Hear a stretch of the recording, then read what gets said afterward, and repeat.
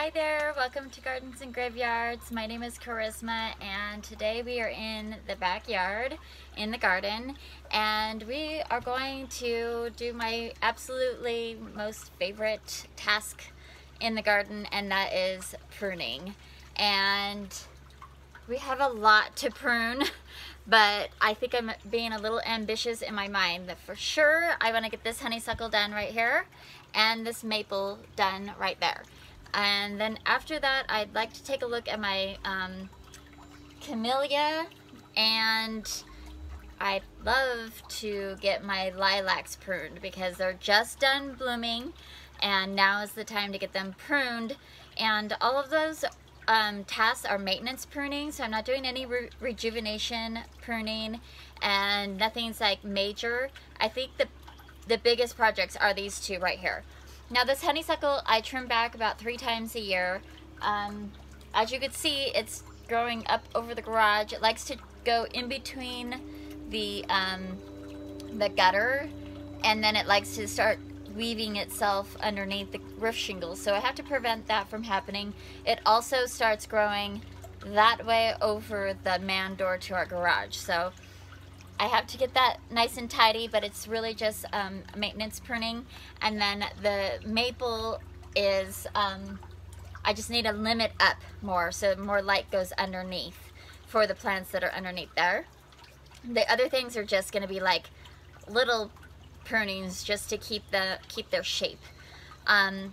So it's going to be kind of just that's all I'm going to do. Spencer, you're going to see Spencer in the background. He's going right ahead of me and prepping the area, so he's weeding.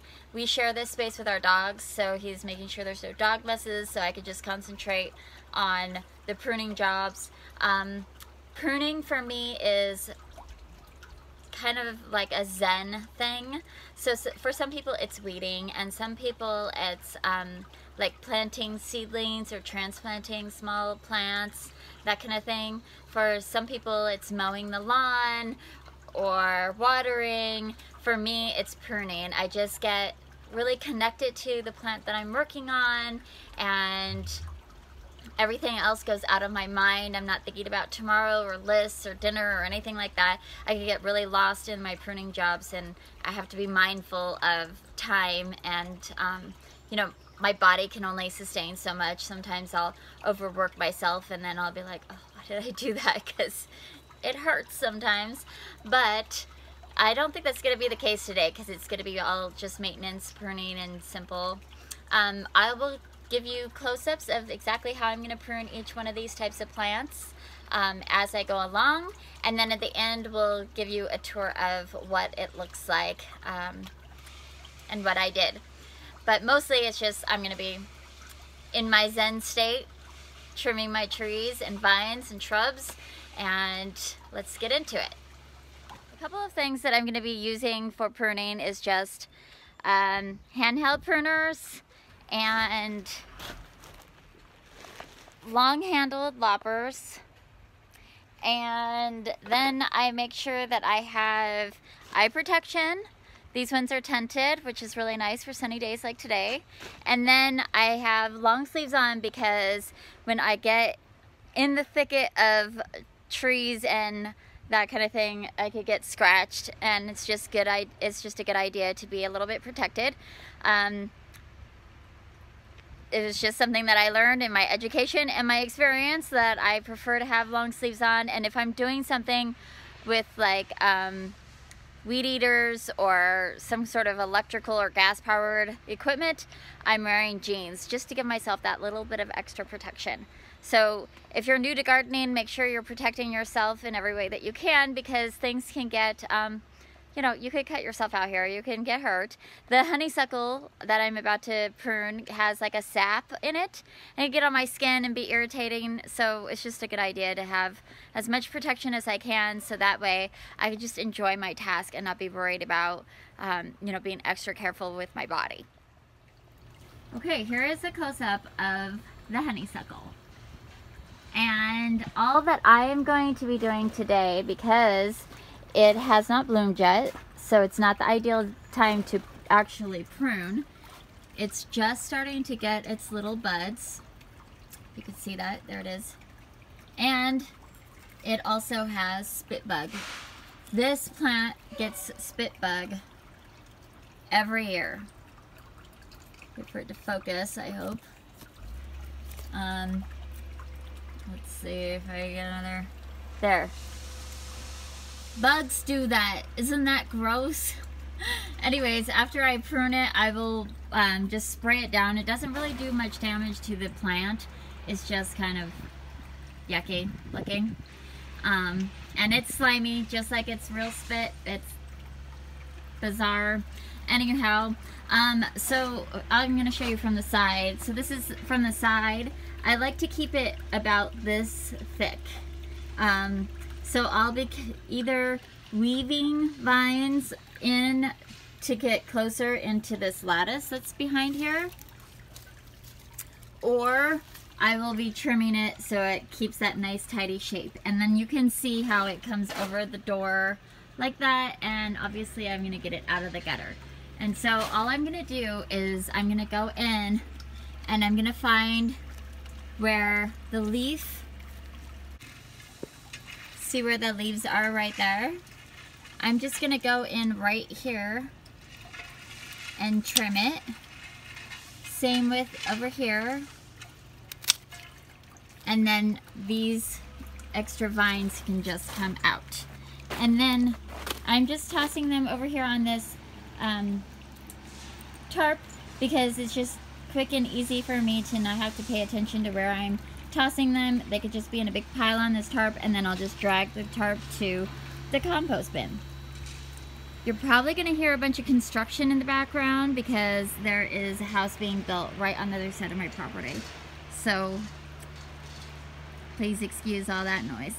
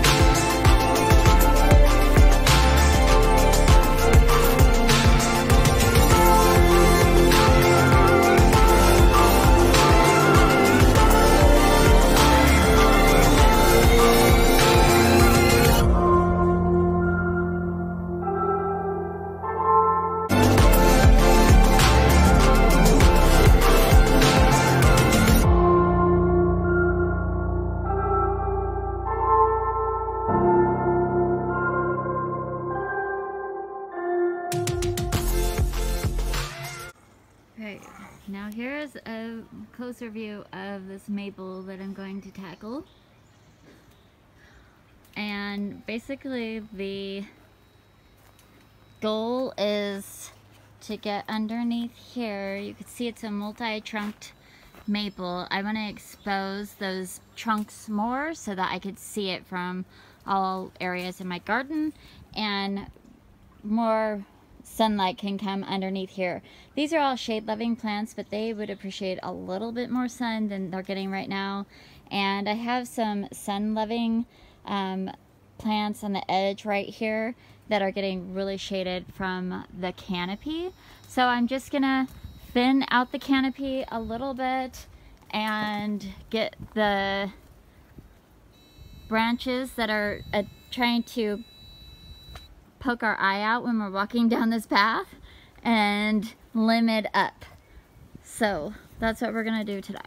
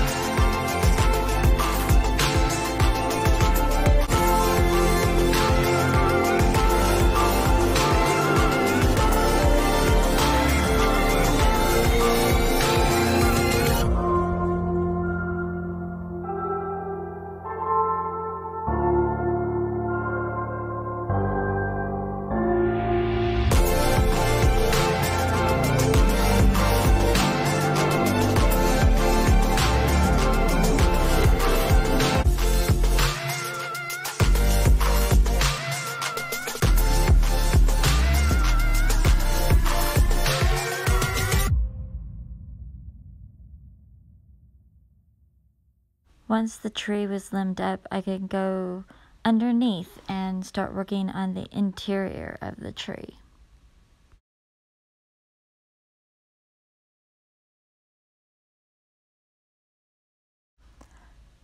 So one of the things you are going to want to look for in trees especially are what's called suckers. So you can see all these little tiny branches coming out of the base of this tree, and those are just suckers. They basically are the original rootstock of a tree, and you don't necessarily want those to grow because you want the variety of the tree growing that you chose, which is the one that's, you know, big and beautiful.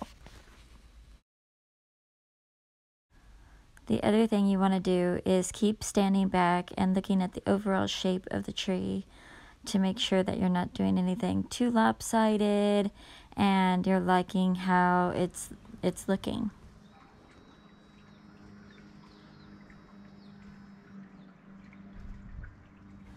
When you're pruning trees, you want to make sure there's plenty of airflow.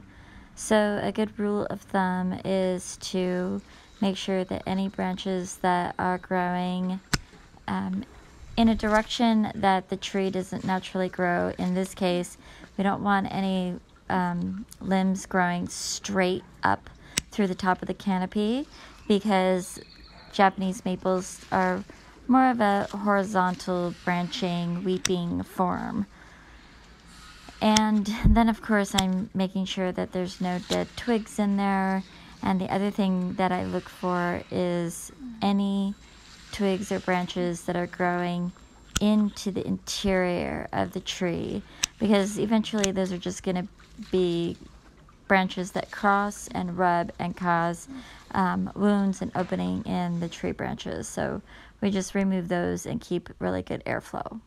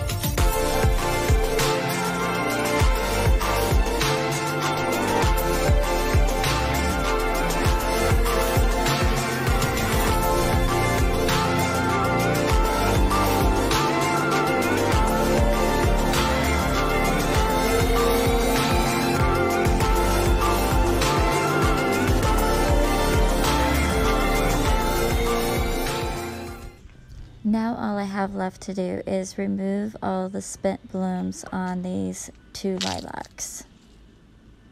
You could see how tall that lilac has gotten, and you can't see the escallonia behind it.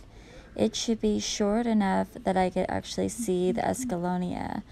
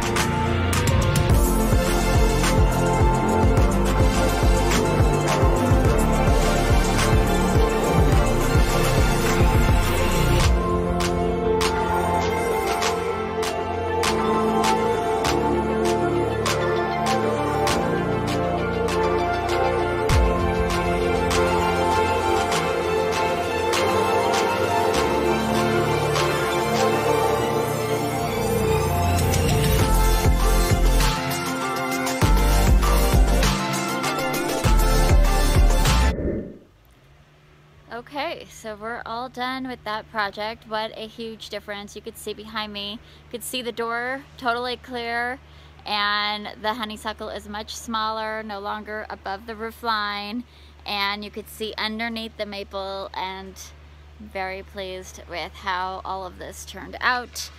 So I'm gonna flip the camera around and just give you an overview of what we did, and I think that'll be it for the day. So thank you so much for coming along with us on our garden journeys. Make sure you like and subscribe and comment if there's any questions that you have or any comments that you'd like to share with me, any inspiration that you got from this video. I'd love to hear about it. Until the next time, keep celebrating life every day. So here's this honeysuckle. I still need to wash it down from the spittlebug, but it feels so nice to have it clean and clear from the door and the roof line. And the construction is still going on, but it just looks so much nicer and tidy like that. And then over here we have the maple tree, and we limbed it up quite a bit so you could see all the branching underneath. There's some finesse that I'd like to do with that, but for now, I'm happy. We could walk through here without getting poked in the eye, which is really important. And then we worked on that camellia there, just tidied her up and tucked all of them into the trellis that it's on. And then we basically just took the blooms off of the lilacs. Spencer did a fantastic job cleaning out these beds so they're weed free, or pretty much weed free anyways. And he's working underneath all these rhodies and the camellia that I just did. And probably in a week from now we'll be doing all the rhododendrons, cutting back the rhododendrons. But I thought I'd just give you a quick look at this camellia bush.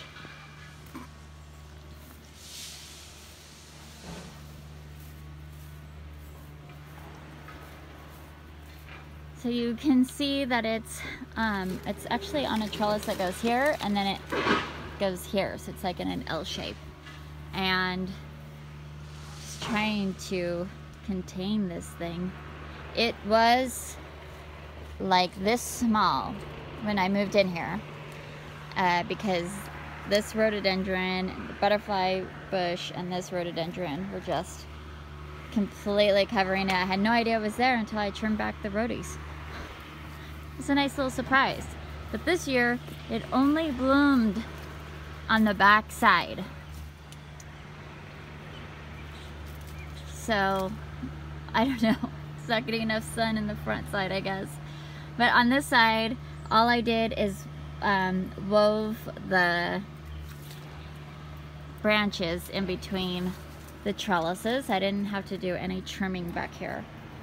just to keep it nice and tidy. And then again, the lilacs just got their blooms taken off, and which brought the canopy down a little bit, and now you can see the differentiation between the lilac and then the escallonia, which gives it a layering effect. And then right next to it is this beautiful rose bush, and it's almost meeting. It's almost there, which is lovely, right? We want it to meet, I think. I would kind of like to have the lilacs meet. There's a little gate right here. I would like to have them meet over the top eventually too. So, very accomplished in a short amount of time. Teamwork makes the dream work. This is the only lilac that I didn't get to, but this is this little adorable garden over here. And I have some other things that I need to get done over here. So I think I'll probably do the lilac when I do the twinberry that's behind it, and some other, I have some plants that I need to transplant. I have this canna escaping its raised bed, and then there's some cannas down there that are just too shaded out that I need to pull out and put somewhere else. So anyways, that's a project for another day. Again, thanks for watching, and we will see you in the next video. Bye.